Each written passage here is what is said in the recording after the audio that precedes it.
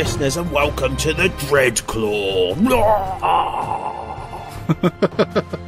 Hello, Ben.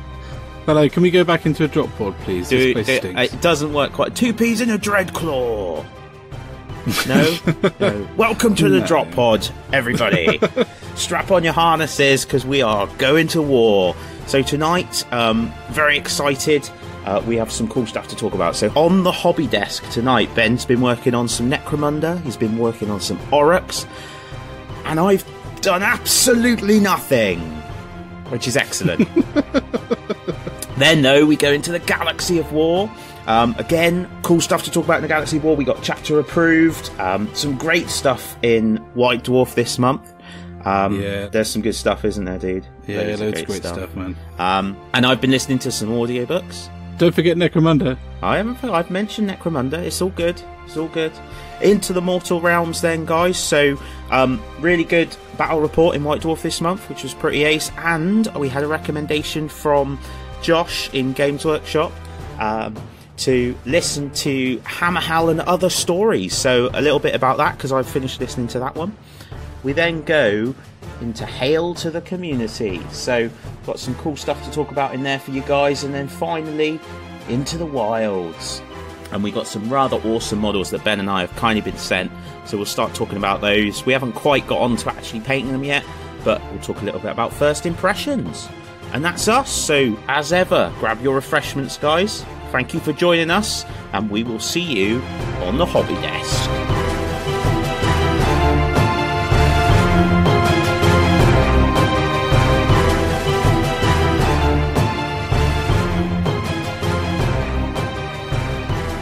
Hi guys, and welcome to episode 13's Hobby Desk.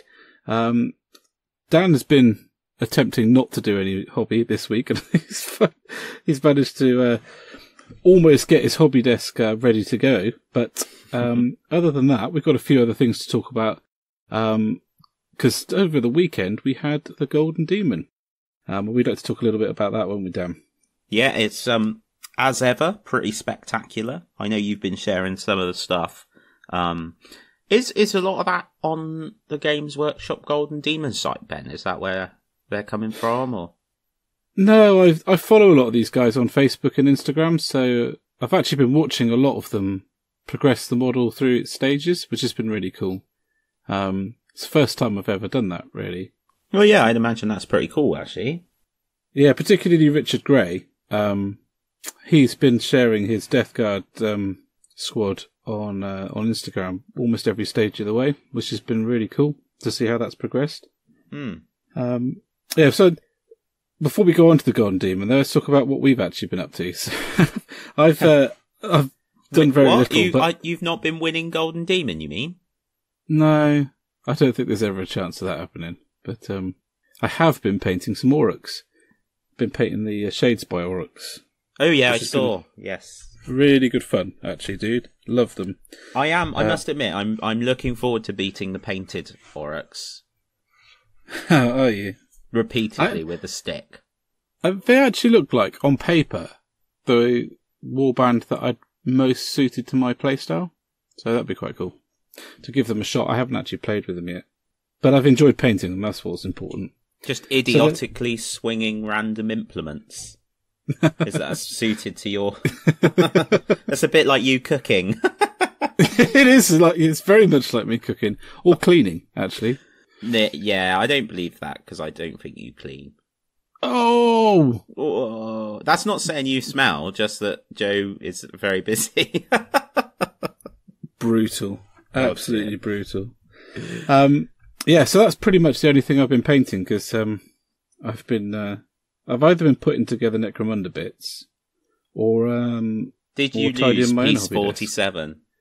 I didn't lose piece 47, but I damn near lost it. It was so difficult.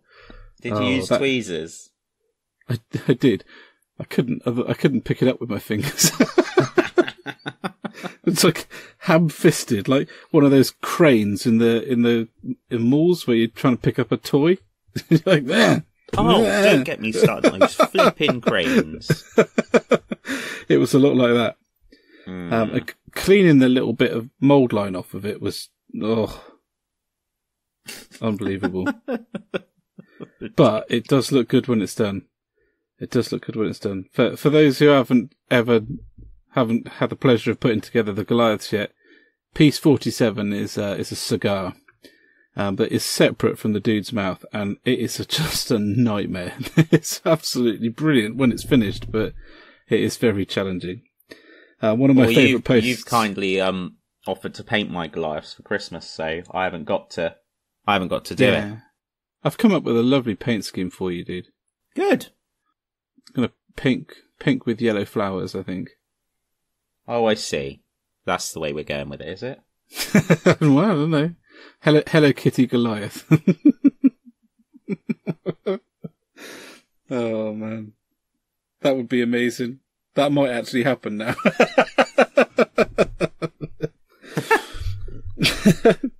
Yeah, so not much to talk about on my desk, but I have been pulling out like old models as part of the cleaning process. I saw your Mummuck. Yeah, my Mummuck. I'd completely forgotten about that, dude. Completely forgotten about that. Rob just whipped it out from like the stock cupboard a couple of weeks ago. I was like, "Oh, you need to take this away. It's been in our stock room for 8 years." Mate, there are all sorts. There's probably like a small colony of a new life form living in the stockroom of Games Workshop Plymouth. Yeah. I remember Mike's office, like, used to be his office out the back, round the corner. Like, you can't even get to it anymore. I can't remember the last time I went out back, actually. Wow. Can't remember. But yes, so that came out, and it was covered in about 1/4 of an inch of spray dust.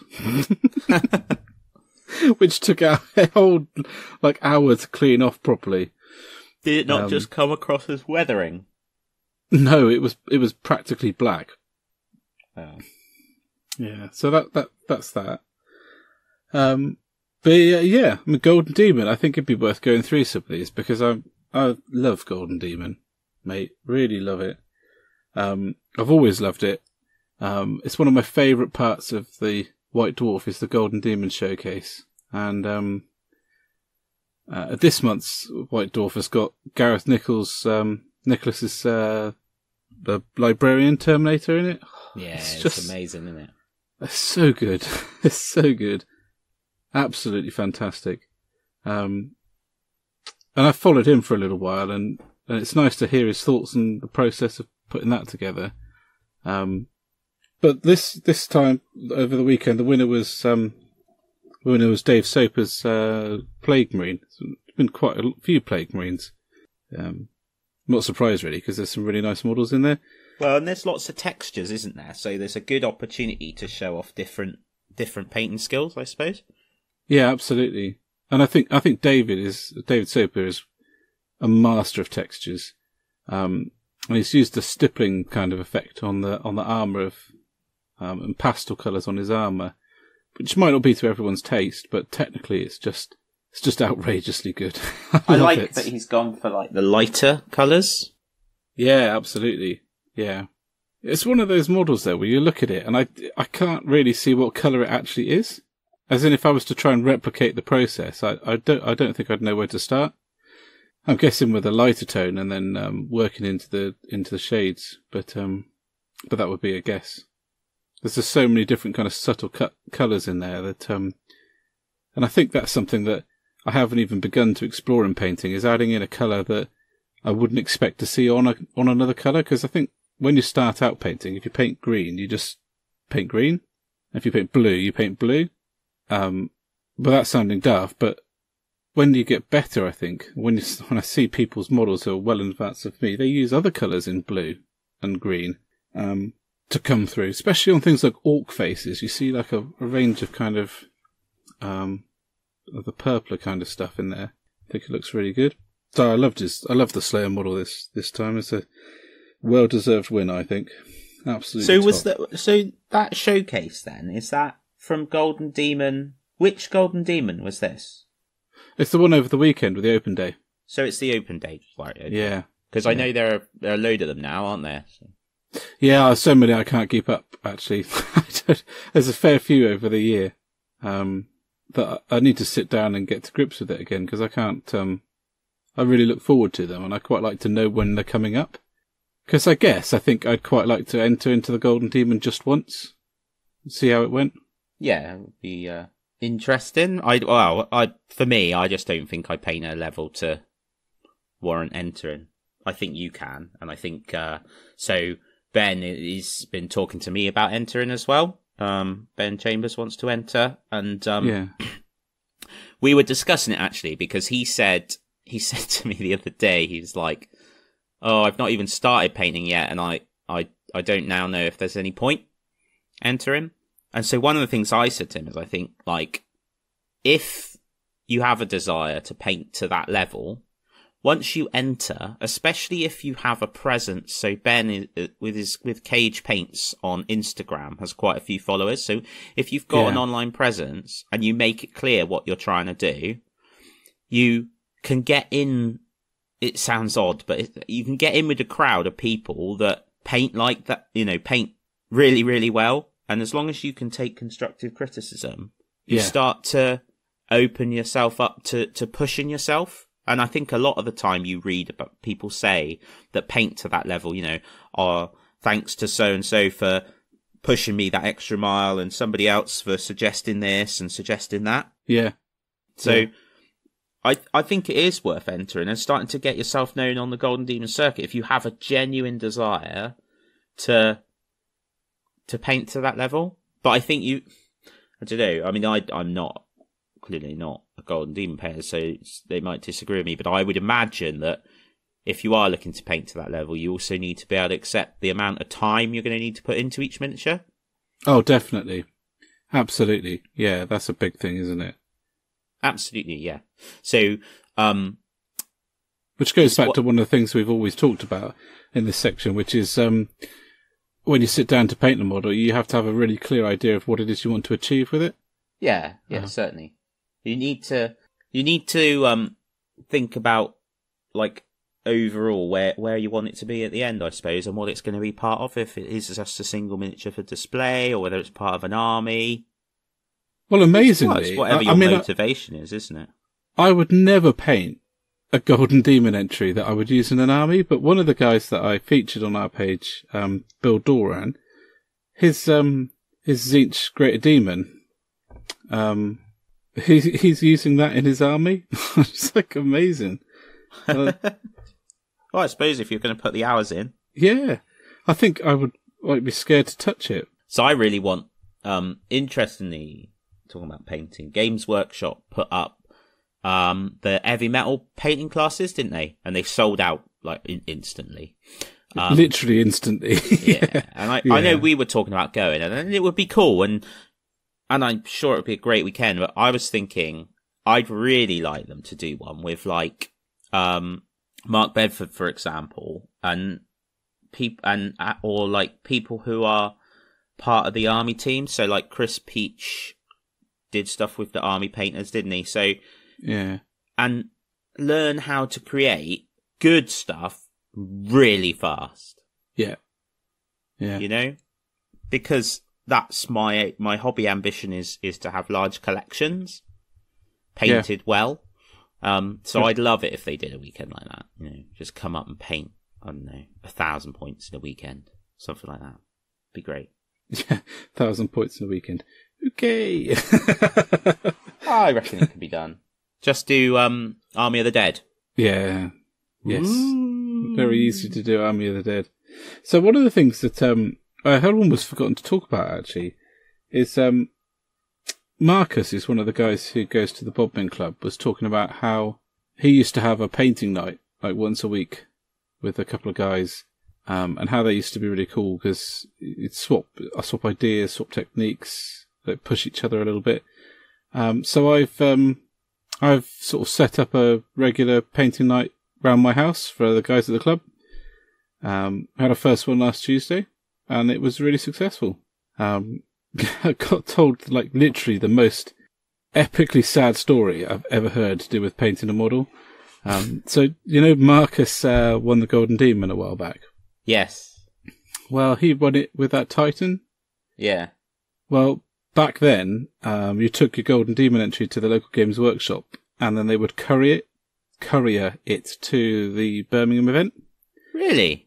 Yeah. So there would be a kind of preliminary stage at the Games Workshop. So his got sent up to Birmingham. It obviously won.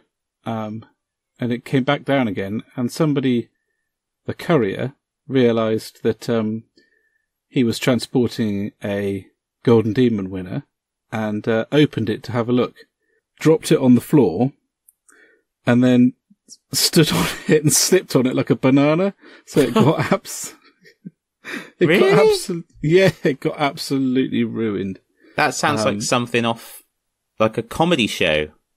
Yeah, but it's not funny. But really just the fact comedy. that he not only did he drop it, but then managed to stand on it.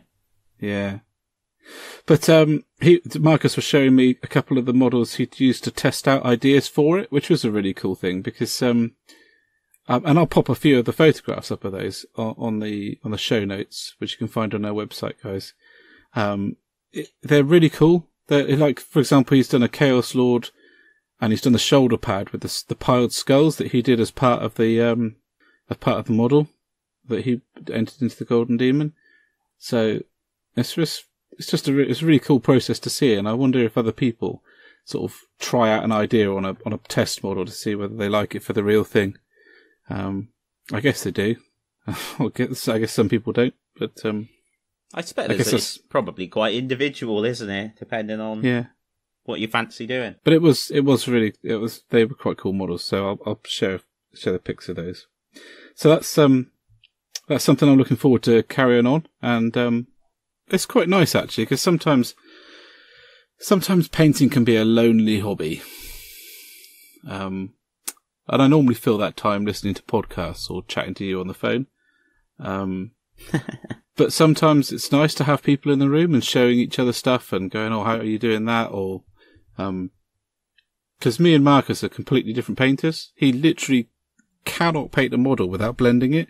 Whereas I'm like the exact opposite. I just have a kind of idea what I want the model to be for and then paint to that level. So the only time I'm blending or taking my time with it really is if it's a character model. Well, it's just very interesting. The only kind of like blending I do is when I'm cooking a cake. To be quite honest, that's just a personal preference. But I completely agree with you with the painting evenings thing. I love that stuff. I really like that, and actually so much so that where I'm setting up all the hobby space, I've put 2 painting areas in, mainly because then I can have someone come round and do painting. Yeah. You know? Yeah. Because I think it's cool. I think it really is cool to share the hobby like that. Yeah, absolutely. Particularly if you've got something flipping boring to get through. You can get someone to come round while you're highlighting Bloodletter 374. Or Goblin 50. Yeah, or Goblin, yeah. Well, I've got no sympathy for you painting bloodlayers. Well, I'm very sympathetic to your plight with goblins, mate. I really feel for you. So when are you going to switch across to doing the Nurgle? So, I think I said last time that all the demon stuff is with a chap who's painting it up for me. Yeah. To finish that off, so I've got the 2 Forge Fiends, the Land Raider, and some HQs, and a Helldrake. So once I recommission Hobbyland, and I actually start getting the paintbrush back out, because I've realised I haven't even put paint on a brush for about 4 weeks. I said to Harriet, I'd be lucky if I remember which end to use of the brush once I get back to it. She laughed, and then I promptly stabbed myself in the eye with a pen, showing my motor skills are fine as ever. So I've got that, and that's got to be done, really. I really need to push through that, because there's some good stuff in there to help the army. To be honest, it can't hinder it, because it can't get worse. And there's a couple of nice modelling projects like the Land Raider that need to be finished. Once those things are done, that will mean that all of the Khorne models I own for Warhammer 40,000 are painted. unless I buy any more in the meantime. And then it's next project. So Nurgle are very high up the list, as are Tzeentch, to be honest. But so is Terrain. So I really want to move on and do some Terrain. You and I were discussing just how many banks we need to rob to create the Board of Awesome for Necromunda. Not as many as we expected, but still quite a few. So I'd really like to do that. And on talking about painting stuff quickly, on Warhammer TV, they featured how they painted some of the Sector Mechanicum stuff. Yeah, essentially using spray cans. Yeah, and it was fantastic. And also, I didn't realise how modular they were. So when I saw the video that Duncan did of like putting it together, I was like, this is amazing. This is like Warhammer Lego. I'm very keen to do some of that. So I don't know is the short answer to your question, but I thought I'd give a bit more of a picture because after all, we are a podcast. I don't just want to give simple answers. Okay. Well, I look forward, I think, to seeing the pus monsters. Yeah, but it might not be. It might be the psychic power badasses. Yeah, but then I just enjoy killing those. Yeah, to be honest, mate, I am seriously tempted to collect them just to come and slap you round the face with the codex. Like, I'm not going to play you because I'll probably lose, but I might just turn up at your house with the codex and whack you. Well, or they might sneak get their own in the night and cover you. I was going to say sneak in the night and cover you in blue body paint, but that just seems so wrong. Let's just not talk about that. And on that bombshell, I think we should go to the Galaxy of War. Just so we can insert a pause and I can think about what I've just said. Oh dear. Right then, guys. Well, thank you for listening to that random moment. And we will see you in the Galaxy of War.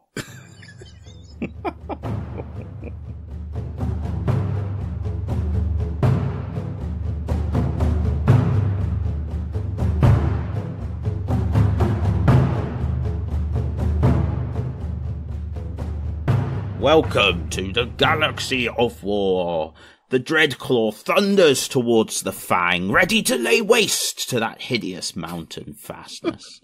And you find us in the Galaxy of War. Ben, anything to add? No? Okay, moving on. Chapter approved. Yeah, chapter approved. So firstly, let's talk about the Space Wolves in chapter approved. It's worth pointing out that... Now, I want you to explain yourself, Mr. Hall, okay? So I read out the following to you just now, before we came on, okay? And I say I read out the following, and now I'm just randomly filling while I find it. Here we go. Cunning of the Wolf. For 1 command point, you can set up a unit in the hunt. And at the end of any of your movement phase, the unit can join the battlefield wholly within 6 inches of any edge and more than 9 inches away from the enemy models. And you went, I did. What the flipping heck is wrong with you, man? What is going on? I read that and I was like, I want to collect Space Wolves. Because that's cool. It's not the only chapter that can do something like that. The Raven Guard can do something. Oh, boo-hoo. No. I'm not unique enough because I've got fangs and hair and... Oh. Are you finished? Yeah, I'm good. So, the reason... Right.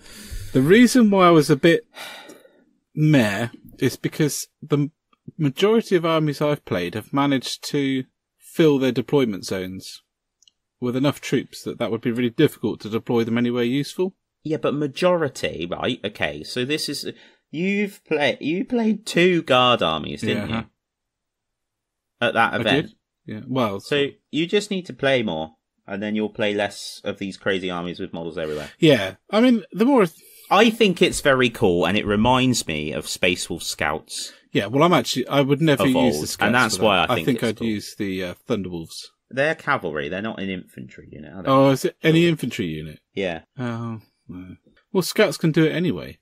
So you're talking about Grey Hunters or Bloodclaws or Intercept? Nah, I'll have to ponder on it. I'm not blown away at the first reading. Have to say, I do absolutely love True Grit though. I think that's ace. That for me really does fit with the Space Wolves. Yeah. Well, yeah, I agree. It's great.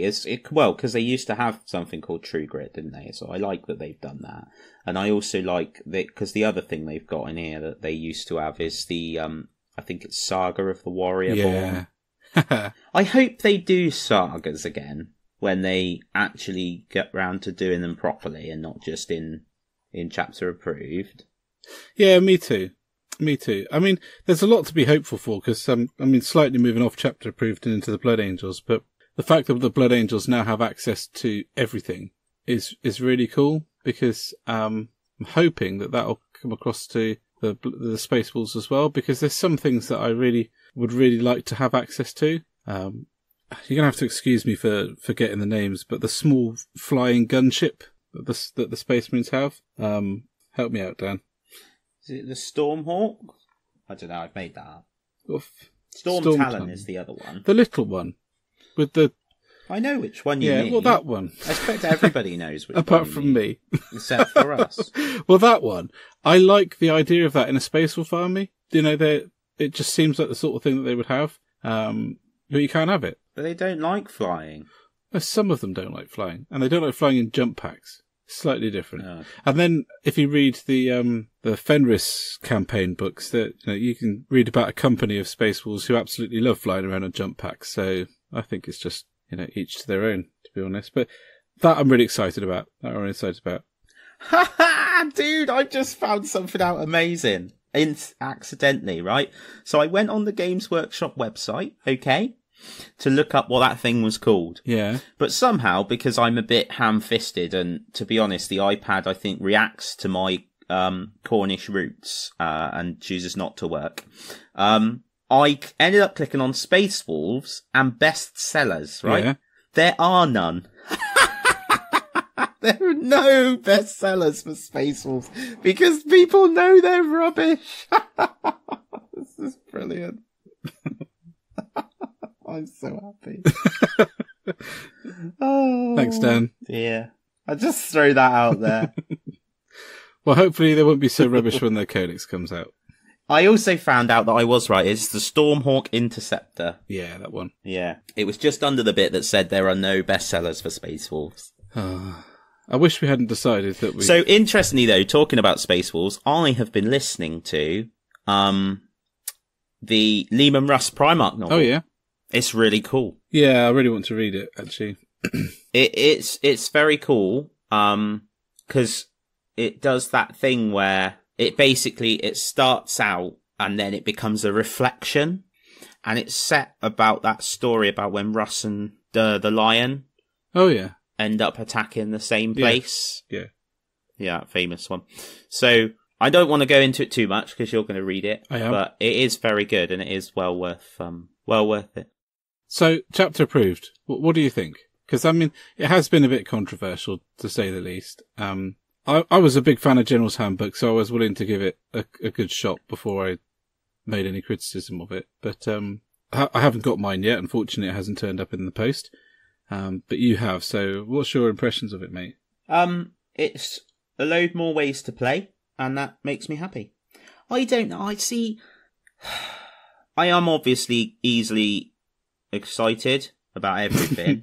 I know that I love it all, but I think part of it is like, why would I want to get out of bed and be grumpy about anything? And I do tend to apply that to most stuff, to be honest, not just Warhammer, but I'm like, if I don't like what's in it, if I don't like the points values or whatever, then I'll just do something else. But actually, it's not that big a deal. It just is what it is. Enjoy it for what it is. So I particularly like all the little sayings, which harkens back to sort of 3rd edition, and they've got the cool, I think it's Wayne England artwork, little bits on them as well. So that's really nice, harking back to 3rd edition in that way. I've looked a little bit at it, not loads. I like the fact that there are lots of rules in there for the scenery that exists. There's some updates to match play and some different scenarios, so that will in itself get people to change their armies. And don't forget that like tournament play and stuff, often in games, and certainly like Magic, for example, companies do change the dynamic to make it different. Yeah. So that it doesn't stagnate. And I don't think there's anything wrong with that. It is a little odd, I will grant you, because of the codex situation, I suppose. Yeah, and I think that's the biggest issue, isn't it? I mean, at the moment, we are getting bombarded with new codexes at a rate that I don't think, well, I know has never been the case before. But it's no different to what happened in Age of Sigmar, except that in Age of Sigmar, because they killed off the world, and essentially went, boom, there are no armies, except all these, like, what they're called in the new Age of Sigmar. So, the little faction things, yeah. It was a total reset, whereas that didn't happen. But I think it's a great concept. Well, also, they didn't have points. No. And that's a big difference, that actually the codexes have got points in, and now there's a new book with new points in, so... Yeah, I don't really understand why the codexes have got points in. And I don't understand why they put points in the battle tomes for Age of Sigmar either. Because I think there was an opportunity to leave the points out completely and then have the points in a compendium each year, like chapter approved. I saw them as more of an appendix, as like a partial update until the next chapter approved. But I mean, the thing is, I think you absolutely hit the nail on the head for me, is if I went to a tournament and every tournament for the next 5 years or until the next edition comes out, or there may not be another edition, it may just be updates, and it was the same meta every time, we'd all get bored of that. I mean, I do, like I said, I do understand that it would be frustrating to have just purchased like your Astra Militarum Codex quite recently and then have the points change and then need to go out, if you want to approach it in a legal way, go out and purchase this book. Yeah. And I think it would be appropriate for Games Workshop to release these points as a free download. And the reason I think that is because one of the things you'll often see the community say when people say, oh, I've got to buy this book now just to get these points, is they'll say, well, actually, there's loads of other stuff in the book. And they're right, there is. Loads of great stuff in the book. But if that's the point that they're going to stand by and sell, that's great. So what harm would it do putting the points out there, other than please those people that, you know, it takes away one of the things that people can have a genuine gripe about, I think. And I think if we're being honest, those points are out there anyway. Well, yeah, they are. They are, absolutely. And are not hard to find. No, so they never will be.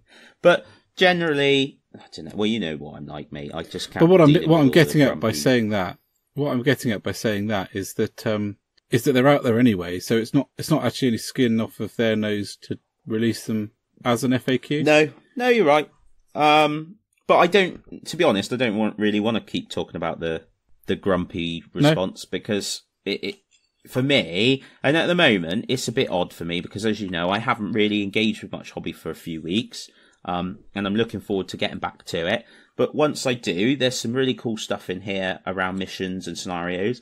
And obviously, as you know, I always get rather excited about gubbins. So it did come in a fantastic cardboard box, which was good to see, with a fantastic cardboard insert that holds all the gubbins, which you didn't get in the last one. So that's quite exciting. And I will put pictures up because I've actually taken some, which is good. So you've got the victory points and command points dials, which is ace, because I do forget that. And this pack, which has got the scenarios in it, which I love. I love that. I love that. And then, of course, the card tokeny jobbers, which you've got. You did get the General's Edition. It's worth pointing that out. Yeah. You don't just get that in the book. So, yeah, attacker and defender concealed deployment markers. Ooh, that's good. They've actually labelled it up. So they've got the 9-inch rulers that you get from the Age of Sigmar one as well. Firestorm attack markers, some objective markers in there. So, yeah, a good mixture of stuff if you're playing lots of 40k, to be quite honest. So I really like it, obviously. So, shall we move on to one of the questions that we were asked? Because we got a few, and there's one that stuck out that we both quite liked, which was what was our favourite 40k absurdity? Yeah, absolutely. That was by Tom Taylor B. Tom, yeah.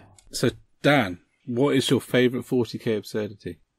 So for me, the most absurd thing that makes me chuckle is the warp and how they travel around the galaxy and the time effect. Yeah. It is absolutely absurd. So it's quite cool. Like when you hear about, they talk about, don't they, quite often, like, a force might be dispatched and arrive. They might think they're only in the warp for a week, but arrive years after the war has already finished. And actually, the communication through the warp as well is really difficult. And because of the time stuff, it could be. So the idea that with that being the form of travel around the massive galaxy and the form of communication around the galaxy, that you could have any kind of unified empire whatsoever is mental. It is. It is absolutely mental, really. And obviously, a lot of the books and the background, they always focus on it all went wrong. It's not all going to be books about the times that the fleets came in and everything went well, and but it is absurd. Yeah. It's just ridiculous. But yeah, it's mad. So, what about you? Well, I was just going to say, we watched Event Horizon when you came down the other day. We did. We watched 2 films. One was good. That was Event Horizon. And one was fantastic. No, ma'am. and that was Escape from LA. No, dear me. But anyway, yeah, Event Horizon, which was really cool. And that's quite a nice kind of interpretation of a similar sort of thing to the warp, isn't it? Yes. I think it's definitely not PG, but in my mind, that's how I would imagine a ship, or the effect on a ship, if it didn't go in with a Geller field. Yeah, I think we said that, didn't we, when we were watching it? So my favourite 40k absurdity is the shock attack gun. I think it's absolutely, it's astonishing in every way, and it's so 40k. So I don't even know if it's in the current Orc books, because I don't collect Orcs and I haven't for a while. But essentially what it is a teleportation gun that opens up a portal for snotlings to go wherever they want. Now, if you get a direct hit, for example, I'll read it because there's some second edition tables here. So if you were firing at a Dreadnought, a Wraithguard, or a Terminator, on a roll of 1, that leg armour is jammed with squirming snotlings, reducing the movement to half its normal rate. Or if you roll a 3 to 5, the snotlings materialise inside the body of the unfortunate occupant of the suit. It's just, it's horrendous. So, I mean, it's one of those things where it's just so absurd that it's just utterly fantastic. It's definitely my favourite. The model's ace. The new it is model. ace. Oh, it's still going, is it? Well, it's been, so they had the really old model, didn't they? And then they did it, and then it went away. It wasn't in the game at all. And then it came back in metal, and now it's plastic. Outstanding. So yeah, it goes to show how often I've played Orcs or played them myself. I didn't know that, but it's definitely my favourite absurdity in 40k. Absolutely, by a country mile, because it's one of those weapons which fits the personality of second edition Orcs, certainly, absolutely perfectly. Absolutely perfectly. I think my close second is the Harlequin Kiss. Oh yeah, that's minging though, that weapon. It is. At least it's quick though. Yep. So for those of you who don't know what a Harlequin Kiss is, it's a punch weapon that penetrates a small hole in suit of armour and then deploys a fine wire. A monomolecular thick. It's like a molecule thick wire. That thrashes around inside the armour and just utterly liquefies you. So. Yes, bad times. Yeah, definitely. Absolutely bad times. Don't want to be kissed by a harlequin. No. So they're my two favourite absurdities. I think one of the best things about the 40k is that it is grimdark, and it is grimy, and you can relate to it in a lot of ways. But then there's just some utterly absurd things in it that make it almost like a parody of its own darkness, if you know what I mean. Yeah, absolutely. So, moving on from that little section, I think we can't go through the 40k bit without at least talking a little bit about Necromunda. Yeah. Which is difficult for us, isn't it? Because we've both got it, both absolutely loved unpacking it. We managed to do that in the same room this time. I think the box contents are just fantastic. I have to say, right, I'm sorry to cut you off as ever, but no, you're not. That trip you never are. Down to see you was flipping epic. And I have to give a shout out to Jo, your wife Jo, because she catered for me the whole time I was there. She cooked dinner, which was amazing. She cleaned up while we opened Necromunda and got really excited. And the next flipping morning, there were pancakes. For goodness sakes. Yeah. So I just have to throw that in there, because that, peas on the road, that is the kind of roadie we need. So thank you, Jo. Because that was awesome. So, yeah. We loved the contents of the box, didn't we? Not as much as them pancakes. Fantastic. No, I'm trying not to turn this episode into another foodie episode. Oh, okay, I'm sorry. Yes, the contents of the box was excellent. The pancakes were good, though. Yeah, we did love the contents of the box. The scenery is so nice. Yeah, it's really good. What's cool is the box, if you buy it separately, you get 2 packs of what you get in there. Yeah. That's good, isn't it? Which is not bad at all. And I love how it fits in with the old kind of plastic structure bits. Yeah. It's got the same feel, same design. The sprues of the models I know we've talked about a little bit about the Goliath ones, but they are so nice. It's preposterous. And Orruks coming out. I said to you before that I never considered Goliaths as a choice for a gang. I thought the Orruks were the dullest gang out of the whole of Necromunda, and now I think they look absolutely stunning. So I'm a bit worried that they're all going to look really good, and I'm going to have to do a gang of every one of them. That would be a crying shame. I know. I haven't got time. So I'm going to stick with one. Yeah. But I'm going to covet the others. They do look great, though, don't they? The Orruks. Oh, yes. And all of the things that they've released. And I know some people didn't like the Beastman, but I loved that. I love the Scum. I love the Orruks. I love the Eshon. I love the Goliath. I am so excited about seeing the gangs that haven't been done before, the new ones.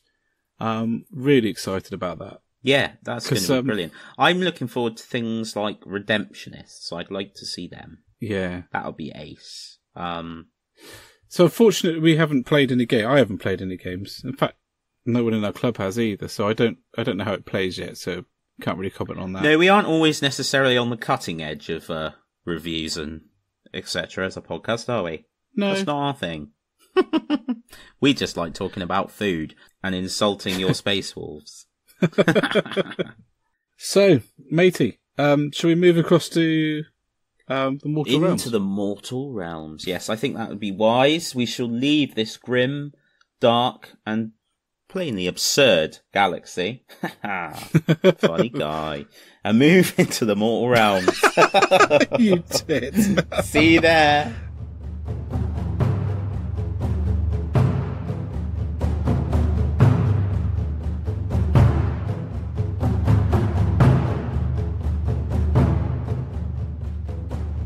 Hi guys, we are now in the Mortal Realms. We're kind of following on from what we were talking about last week. Josh, who is a chap who runs, which store is it, Dan? Warrington. He used to be one of our juniors when we were working in Games Workshop Plymouth. Yeah. So it's a bit weird. Just making us feel old. Yeah, very old. Best moving on from that one, I think. You are old, though, to be fair. I feel old. Yeah. So anyway, he recommended Hammer Hell and Other Stories, because we were talking about the realms and what was going on in the realms and So, and the mortal point of view from it. yeah, so Yeah. I promptly popped onto Black Library Audio and downloaded it. I thought it was a steal because it was £10 and it was 14 hours of content, which I thought was brilliant, Yes. to be quite honest. Yeah. I thought that was fantastic. And I listened to it on my way to and from work, usually, because there's nothing quite like the clash of Orruks, listening to that on your way into work to remind you, to keep it real.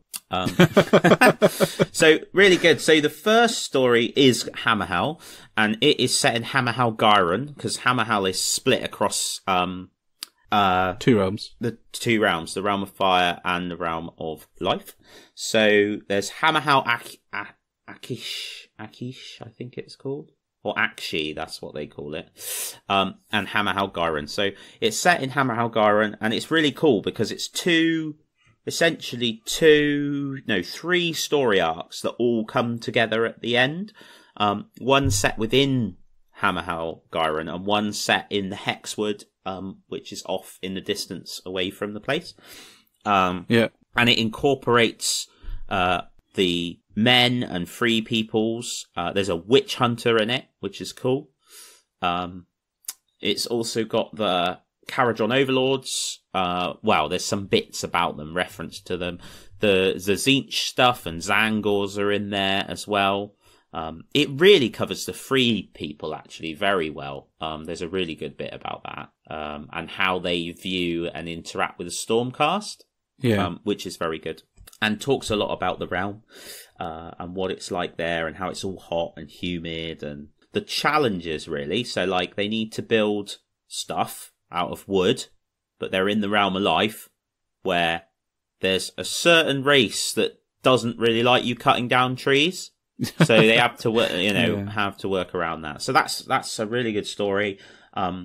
Alongside some other ones in there, there's a great one set in like the realm of Nurgle, and there's this guy in it, and he's brilliant.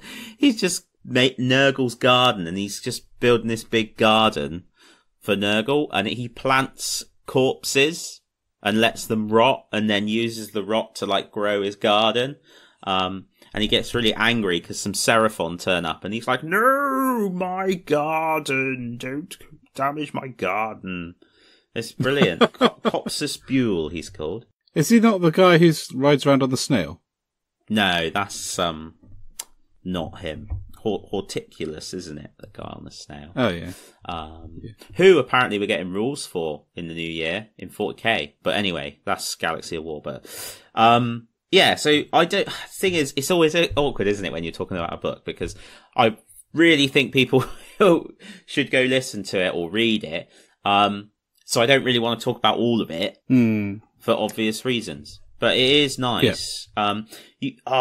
Mate. The problem though is there are two. There's Overlords of the Iron Bastion, I think it's called, is one, which they do an excerpt in there for, but the other one they do an exit for, and I can't find it. Well, I was going to get it on Audible, but I can't. So I think when I've finished listening to Lehman Russ, I'm going to have to get it. It's 8 Lamentations. Oh, mate. Yeah. It sounds amazing. It really, so it opens in Grungni's Forge. Yeah. And obviously Grungni is a god, and it's talking about him in his forge making stuff, and this demon comes out of the forge at him, and he basically grabs it and then forges it into like a little nugget to keep. But then he's like, right, well, who's done that then? Somebody sent that demon. Why have they sent that demon? And he sort of realizes that they're trying to stop him seeing something, so he has a look. And basically, it's the 8 Lamentations are 8 demonic, like, super weapons, basically, but like axes, not like flipping nuclear bombs, that have been created, one each of the sort of Forge Master of each of the realms. And it goes on to describe 3 of those masters. And it's fantastic because you've got like the realm of Chabon. Hit the one there, is like, was that meant to be the realm of metal? Yeah. It's like really, it's got 8 arms, and he's like super super muscly. But then, like, the one that's from the realm of shadow is really wiry framed and, like, wrapped in the shadows and stuff. But he's still a corn worshipper. But I really liked that because it starts to paint that picture of the differences in the factions, but between the realms. So I really like that. Oh, and they are basically using mortals as like pawns to do things like they're like gods. And in Grungni's Forge, there are loads of shadows watching him and like learning off him. And it talks about lots of gods. And it really starts to paint that picture that in the mortal realms, you know, that obviously the classic gods from the old world are or aren't there as the story dictates. But I think there's more godlike beings in the mortal realms, a lot more. That's quite interesting. Which is quite exciting. I really like that. So, as part of my saying earlier, wasn't I, about I really want to do scenery? I really want to do scenery and try and envisage some of this mortal realm stuff. In fact, I've even put a shelf in my hobby space that I can adjust the height on it, because if I decide to build something ridiculous that's in the mortal realms, I'll have somewhere to put it. It could be huge. You wouldn't try and do a board for every realm? Oh, that would be immense, wouldn't it? It would, but I think you'd really struggle to store that, and I'm not sure. I'm not sure whether. Do we really need a living room? That's the question. Well, I've been trying to convince Joe that the two kids can go in the tiny box room, and I can have the second room. Well, yeah, I mean, that's a step up from them just being in a box, isn't it? To be fair. Yeah, but she's insisting that they have a room each, which is. Well, it's ridiculous. I know. But no, I think that could be cool. But I think what you'd end up doing, I think you'd end up sort of doing all of them okay, rather than none of them properly, rather than. I suppose it depends though how you approached it. So if you were like, right, well, this year I want to create a board from each of the realms, or the danger I suppose would be you would start on like the realm of fire, but then get excited about the realm of metal. So you'd either rush the realm of fire to get to metal, or you'd finish it. Oh, I've just thought, how cool would it be for the realm of metal just to get 6 foot by 4 foot of Iron Maiden album covers? That would be amazing. That would be so good. That would be amazing. Yes. That would be amazing. Thing is with those realms, yeah, that's it. You could double them up for 40k scenery. To be fair, as well, I have to be honest at this point, I have no idea what you just said. I cut you off so much then. I said the scenery could double up as 40k scenery as well. Oh, right, yeah. Yeah, it could. Sorry. Like, for example, the realm of metal, I'd quite like to do, like, pools of mercury, things like that. Do you remember there was a White Dwarf once where they did demon worlds? And one of them was Medjugorje, with Iron Warriors? And they made trees out of girders. Yeah. That was quite cool. But for Realm of Shadow, you see, all you really need is a dimmer switch, isn't it, in the room? Because you can have any, just turn it down a little bit. I think so, you know, you just got to be inventive, haven't you? Yeah. Oh, mate, it would be great. You know how you have a gaming table, don't you? At whatever height. Yeah. Wouldn't it be cool to have like create a piece of scenery? It's like a big metallic river that flows off the side of the board, and then like down the side of the board, there's like another platform to mix it up a bit. Yeah, you could do. I think you're overthinking it. No, I'm not. You're underthinking it. So the other thing as well is you would need to have a snow option for each one, because for those of you who have read your fine and mighty publication that is White Dwarf will know that in the Age of Sigmar battle report, it's got the Mournfang in it, and they set up the board and then they cover half of it in snow, because the Mournfang, the snow like follows them around. The Everwinter is always like chasing them, and then they have to like ride out of it and survive a bit longer, and then it catches them up, and so that's really cool. I like that. Yeah. Well, are they using snow flock through a sieve or something? Probably, I don't know, really. I think some of it is actual snow pieces, and then they do that at the edges. Interestingly, the same White Dwarf has got lots of pictures of stuff from the realms in it as well, hasn't it? Yes, it does. Which are really cool. It's a fantastic addition. Those guns are It's probably my favourite one since they restarted the White Dwarf, actually. Mm. So has it changed your view on the mortal realms? No. Has it made you see them from a mortal perspective in a better way? I think, to quantify what I've just said, no. I really enjoyed reading about it, but very early on, and actually people only really need to listen, I think possibly even listen to the first podcast we did, I really engaged with this idea of the fantastical nature of the realms. Yes. And what they would be like. I suppose I've said no, but then I suppose what it has done is started to talk a bit more about what it's like to be a normal dude in such a fantastical realm. Because that's what interests me.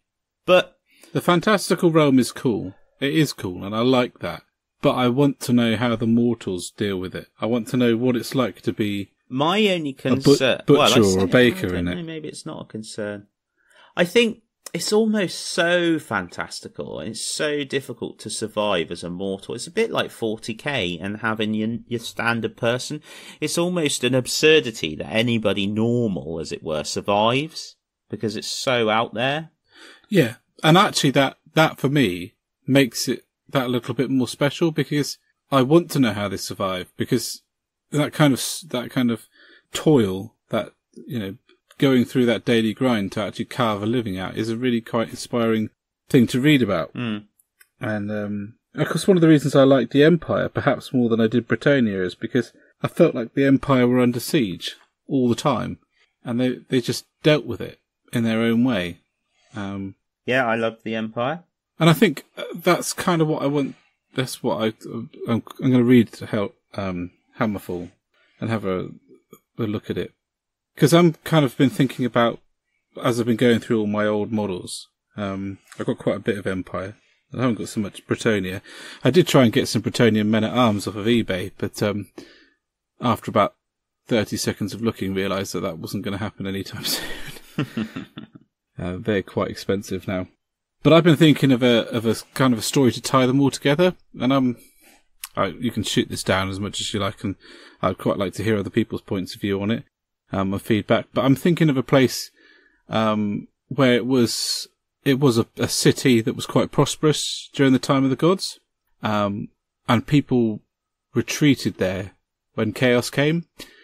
And I'm thinking of like some kind of mountain, a bit kind of Lord of the Rings-esque, with the dwarves living in it, and the elves lived there because dragons inhabited it, and there was a human city at the base of it, and it's now starting to sound very much like Minas Tirith, but that kind of thing. And when chaos came, everyone withdrew there, so it became a bit Helm's Deepy, so everyone from all over the place was coming there, so they ended up with a kind of almost like a refugee population.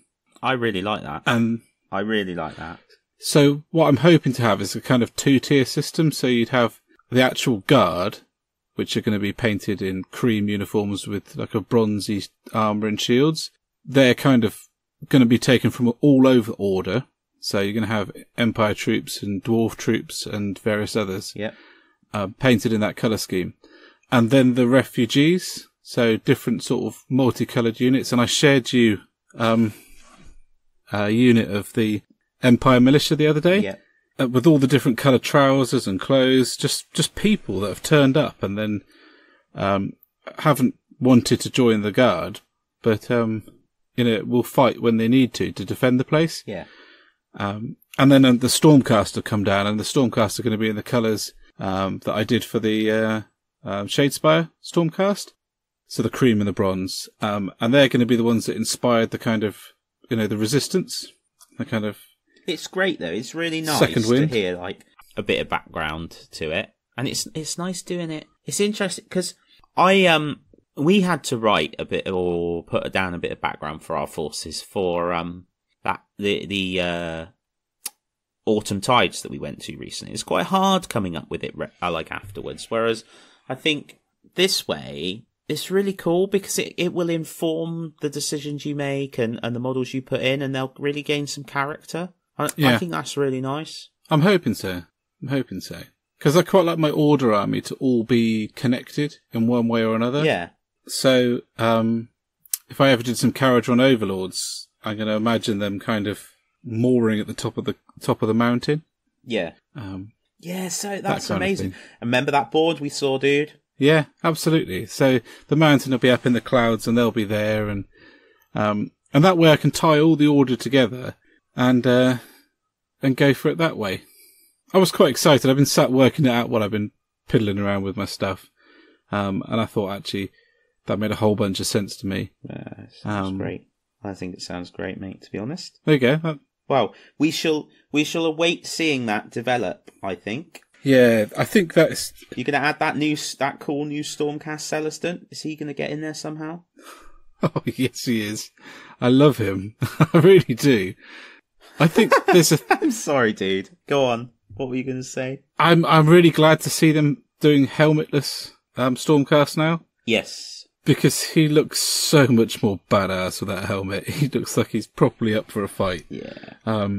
Whereas the faceless thing is quite cool and intimidating, and I get why they did it. But yeah, but it is very cool them showing face, because one of the things it deals with, you're going to love Hammer Howl when you read it, Hammer Howl and other stories, because in there's quite a bit about this idea of the Stormcast and the Reforged ones, and how they're different. And actually, it's interesting because there's the Great Red, which is one of the audiobooks from the Hunt for Nagash series of audios, and that's in there, and that deals with how a Stormcast that's been reforged views a Stormcast that hasn't, and how that informs some of their decisions with regards to choices they make on the battlefield or strategically. Because obviously once they've been reforged once, they get an inkling of what that means. Yeah. So that's quite good. I laughed just then, because just plain immortality is boring. Sorry? Plain immortality is boring. Yeah, and actually, in a way, right, I think it's almost more frightening what they've gone with. Yeah. Because the warriors don't... Death, I'm not trying to make light of that. I'm just saying, like, they're not just facing the fact that they'd be gone. They're facing the idea that they'll be back, but they won't be. They'll be themselves, but they'll know they've lost something, but they don't know what they're going to have lost. And actually, it makes it. I mean, it's flipping terrifying, isn't it? You think if you fought next to this guy all this time. I suppose I'm just trying to be conscious of the fact that, we're talking about stuff that some people might listen to and be really like, it's touched them very personally. Absolutely. So that's why I want to be really careful about how I talk about it. But I think definitely, it is quite a frightening concept, and it's certainly not boring immortality in any way, I suppose. No. On a lighter note, I have just seen the best comment I've seen recently is somebody has commented on an Age of Sigmar post, and they've written that they've pointed out that Warhammer Skirmish and Path to Glory are all ideas stolen from Warhammer, and that just has made me chuckle. Really? Yeah. Well, imagine that. Yeah, there we are. In other news, dice have got 6 sides. Yeah, mostly. Yeah. So we've got quite deep and reflective there. So shall we move on? Where are we going next? Yeah, Ben. Community, mate. I know. I was checking. I was testing you. So it's time to hail to the community, ladies and gentlemen. Get some refreshments and then join us in the Dreadclaw.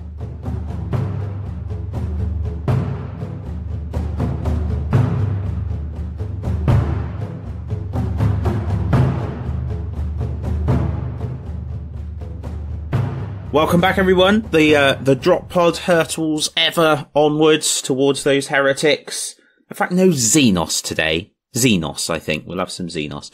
Anyway, we we are hailing to the community. So we got some cool stuff to talk about. Ben added me to a group on Facebook that is doing some really cool stuff around like a water planet. Is that right, Ben? Yeah. So I was attracted to it, or it drew my attention. On the sidebar, it has like groups you might be interested in, because of the artwork. And I clicked on it, and the name sort of interested me as well. Are you giving the name? Mare Solum. So the group is called Mare Solum. And when I sort of joined the group, I said, okay, so what's all this about then? They described it as a mixture between like Waterworld, 40k, yeah, Necromunda-ish kind of thing. And it's just an absolutely wonderful little group. I've spent a good hour trawling back through the posts over the last sort of 6 months to a year, and the imagination and the thought that's gone into what the guys who are kind of leading the project are doing, but also what people are posting up as stuff that they've made for it. Yeah. It's just so cool. Boats, underwater stuff. There's a lot of kind of... Did you play BioShock? I'm aware of BioShock, very much so. Yeah, there was a bit of a feel about that. I love that about it. I thought it was fantastic, really. And it's kind of inspired me to do some amphibious stuff myself. And I was thinking about how actually you don't see much amphibious warfare at all. No, that's what I was just going to say. It's not something that's... I know Henry Zal started to explore some of it. He did a couple of books. He was sort of... It was weird in a way. I'm sure somebody knows more than I do about it, but he did a couple of books for Black Library and then disappeared. And he was really... His stuff was really good. But he covered off some... sea or maritime warfare, I suppose. But yeah, it's not done a lot, no. But there's so many aspects, isn't there? Like beach landings and underwater warfare, and because it's perfectly plausible for a space marine to fight on the bottom of the ocean. Yeah, there's a Space Wolves versus... in the same way as they do in space. Tau battle possibly in the last edition of the 40k rules, where they engage underwater. Yeah. So, yeah, I mean...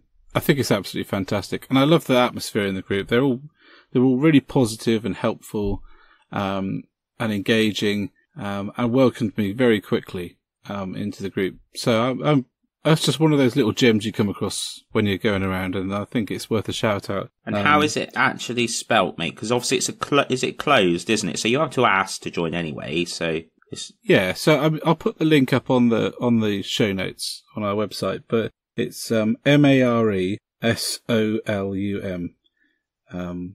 I think, like I said, it's definitely worth going and having a look if you're interested in a kind of different take on the 40k universe. Because I think what it reminded me of, Dan, was 2nd edition, and how a lot of the 40k universe hadn't really been developed yet. So it gave birth to things, or it allowed people to explore it a little bit more. And I feel sometimes that things have been so well developed that you almost feel that there's no room for your little idea. Mm.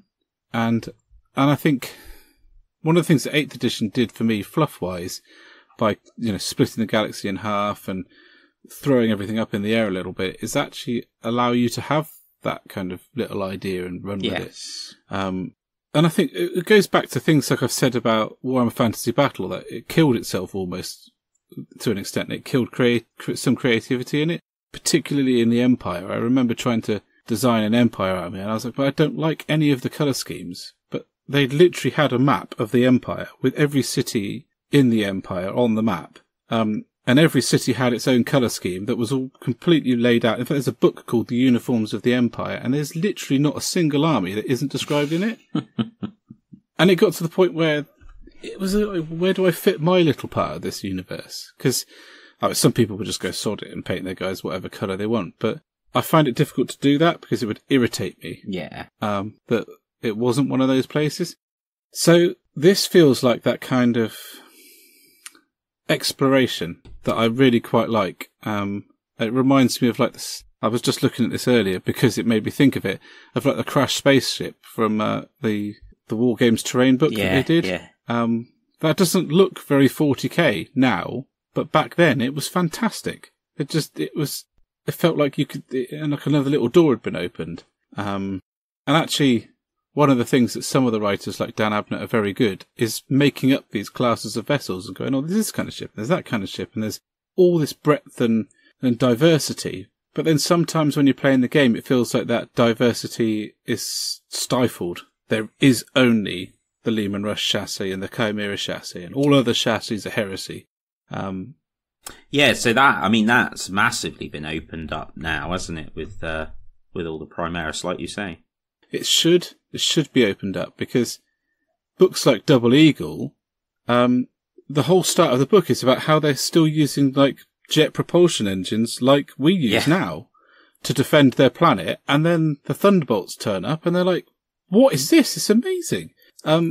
They've looked at the Thunderbolts like an Imperial Guardsman would look at a Thunderhawk gunship. Yes. Yes.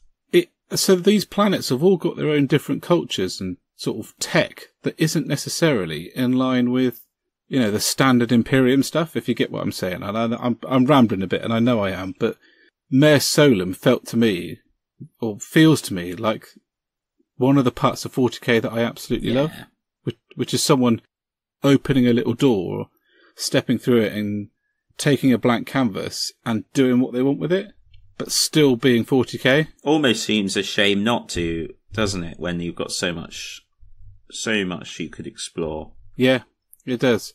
And they're writing underwater rules as well. Yeah. Which is cool. So that should be it. I'm going to keep an eye on it. I'm really excited about it. Yeah. I'm very, very excited by the modelling stuff on there. Very good. It reminds me a little bit of Blanchitsu. Oh, yes. Which I love Blanchitsu. I love Blanchitsu because when you first look at it, you're a bit like, looks like a bit of a mess. Yes. But then when you look at it, the detail is phenomenal. Even in the paintwork, it's beautiful. So yeah, that's Mare Solum. We were going to talk about the community survey, weren't we? A little bit. We were. So I rushed into my survey. I wish I'd spoken to you and a couple of others before I did it. Yeah? Because there was actually some stuff that other people had thought of to put as answers of things that they would like to see improved in particular. Okay. Or things they thought Games Workshop didn't do well, or that... And I don't mean that because I'm sure... Because I found it quite hard, because I'm obviously always very excited.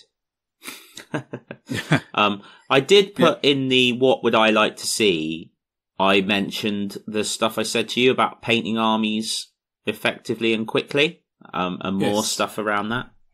But, for example, Ben Chambers, under things he thought Games Workshop didn't do so well, he talked about the quality of the casting on Forge World kits, and the fact that you pay a premium price for a product that is then more challenging, and often not, perhaps as good a quality as the plastic stuff. And I thought that was a really fair comment, because the Forge World stuff is beautiful, but often there's a lot of work needed. It's a hell of a lot of work. And it's fair to say that that's the medium it is, and etc. But it is being sold as a premium product by a company which already markets itself as a premium creator of premium products. So I thought that was a fair point. Yeah. But interesting to see a survey. It's pretty cool, isn't it? I think it's really brave, actually. I think it's really brave. I don't envy the people looking through that. No. That's a lot of work. I put, do you want to hear what I put? Yeah. So, things that I thought were irritating, though I don't remember the question that they asked, but the negative feedback I had is that I don't mind things being a set price. I know I have to save up a bit longer for them, and it is at the end of the day a luxury product, however you look at it.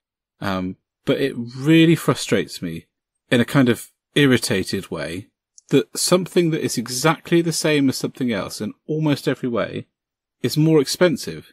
Now, I can kind of get it when it's released at different times, but when you've got Mechanicum sector stuff and you've got one building that's £35 and another that's £45, and there's exactly the same number of sprues, and there's exactly the same bulk of plastic, and the one that's cheaper is in fact more intricate, I don't get that at all, mate. And I put that as an example, because that kind of thing confuses me and makes me kind of It's a bit odd, isn't it?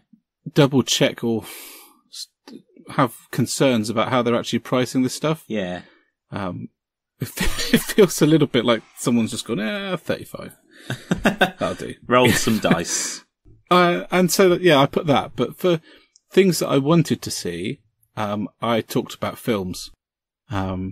So I told them to approach Netflix, and I said, everybody who's making this stuff out there, like the Lord Inquisitor and that fantastic Hell's Reach series, don't squash them, support them, go out there, give them some funding, because those things are amazing. Yeah. And they bring the stories to life, and Grimaldus has never been more epic to me than when he plucked that dart out of the air that had been fired at him, as if he was swatting aside a fly, and then belting the orc around the face. And the look on the orc's face, you can't write that in a book. The orc just looks like, oh shit. And I loved it.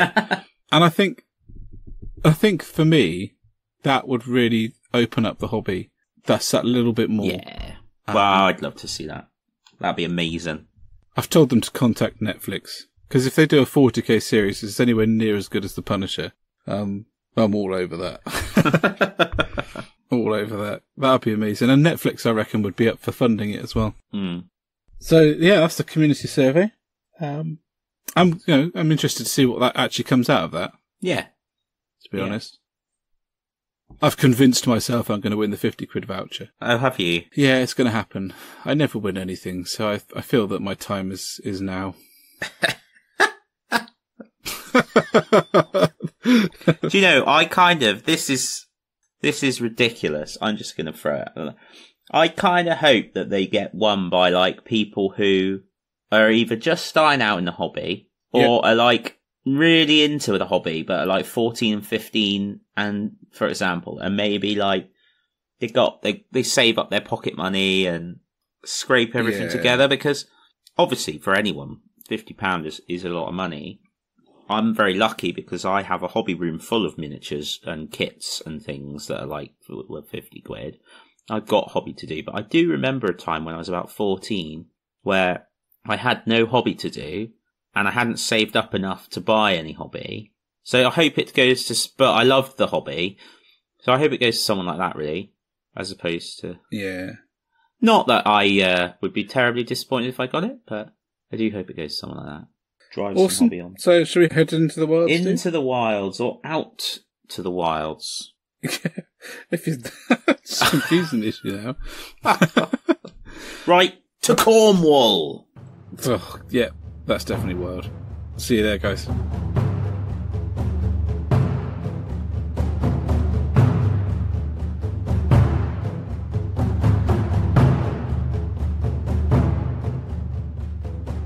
Hi guys, and welcome to the Wilds. I'm not quite so good at doing epic intros as Dan, so you're just going to have to settle for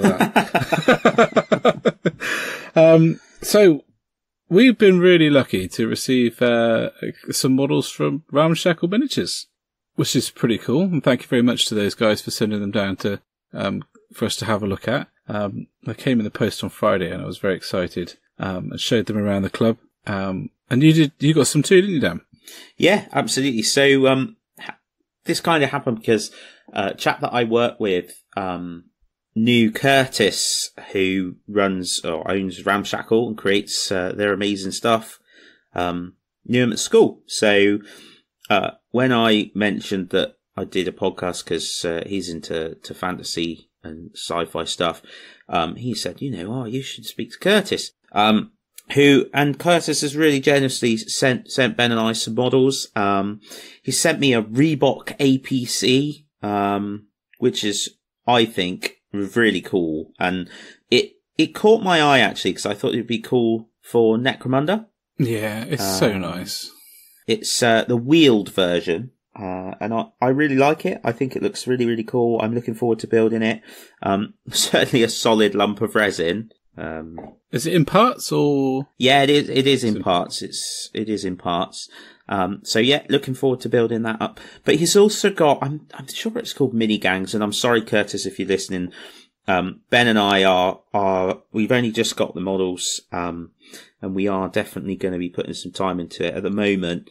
Well, as you may have gathered, if you listen to the whole podcast, I am not getting much hobby done, but this is definitely on the list to get a proper look at and look at all the stuff you do. But I think mini gangs, I'm sure it's called mini gangs, is the Kickstarter that's recently funded. So he sent us some models from that. I think you got as well some scarecrows, which I love. They're like metallic, little bit Mechanicum-esque looking dudes, aren't they? Yeah, definitely. I've got a few mutants as well. So a guy with 2 heads and 1 jaw. Some zombie looking dudes. Really cool. I like the feel of the scarecrow ones. Particularly like the orb caster, I think he's called. Yeah, I like him. I like him a lot, actually. There's so many vehicles, isn't there? Yeah, I love their vehicle range. Yeah, and their little kind of cool flying jet bike things really remind me of Star Wars. Yes, one of them looks a lot like Rey's. So I quite like them. Yeah. I'm very fond of that APC. I think that's stunning. Have you seen Isambard Kick-Ass Brunel? No. That's a model of Curtis's. That's amazing. I'll have to put that one up. Gonna have to put that up. Isambard Kick-Ass Brunel. There's little mini tanks as well, isn't there? Yeah. Which is quite fun. And some Stalk tanks as well. So anybody that's a fan of, I know we always just move it all back to Games Workshop, but if you're a fan of Gaunt's Ghosts, there's some, when they go, some of the Forces of Chaos use Stalk tanks. Some of the fallen, well, it's not so much fallen Imperial Guard really, it's more the forces that are made by the Chaos Warlords. Yeah. So like they're sort of general foot soldiers, but I think it's Adesh, which is a Forge world or Hive world, and it's attacked by this nutter who just builds loads and loads of random tanks and things, and there's loads of Stalk tanks in that. All right. People might enjoy that. I think there's some good stuff in there. So yeah, really good. Thank you very much. Really appreciate it. What we'll do is we'll getting those sort of painted up, sharing that, and sharing thoughts on the game as well, because it's the Mini Gangs rulebook. Kindly sending us some of the rules. So yeah, really, really cool. Absolutely. Thank you. And model-wise, I think they'd be very good for a number of different things. You could use them as an alternative gang in Necromunda. You could use them in Outlands. You know, you could. I think the Scarecrow guys almost look like a weird kind of nuclear cult that you could use for something like Fallout as well. So I've got lots of different uses. How is Fallout coming along, by the way? Because we haven't spoken about that recently. It's doing all right. It's kind of just getting ready to release actually, to launch. Keep seeing cool bits of scenery from Wasteland Warfare page, but it's just kind of putting itself together really. I don't think there's many secrets now. I think they've kind of shown their hand. So people are just waiting for it to come out in January, February. It's pretty exciting. I've asked for it for my birthday. Have you? Yeah, I have. Yeah. I'm well excited about it, dude. It's quality. But then, I really ought to paint my Alien vs Predator stuff. But, before I start on Fallout. You laugh. Maybe. You laugh, but I've been very depressed, put off by the change in scale from, that they did from 32mm to 28mm, right in the middle of, like, everything. It just seems ridiculous. And I have struggled to get past that a little bit. So, I don't think I'll be collecting it anything more than the actual box game itself. Yeah. And as a display thing. I'll paint the models up for the display thing and maybe get the second edition of the box set and paint that up as kind of just to play the game. Because I was hoping it would turn into like a board game, not a board game, like a Battlefield kind of thing. But, if they just change the scale like that, I don't know, puts me off big time, really. Because it's not like, I mean, it's difficult, isn't it? Because the Primaris were definitely a change in scale. But there's lots of things about them which are compatible, like their weapons and their shoulder pads and their heads and all that kind of stuff. This change in scale, even the weapons are different sizes that are supposed to be the same size. Yeah. And that makes it, for me, really incongruous. And yeah. Anyway, that's how much had they bought out, like, before they did that? loads. So you had the Marine Squad, Alien Stalkers, Alien Warriors, Praetorian Aliens, Predators, Queen. You had Wayland Yutani Commandos, the Walker, as in the loader machine. So what was the reason given?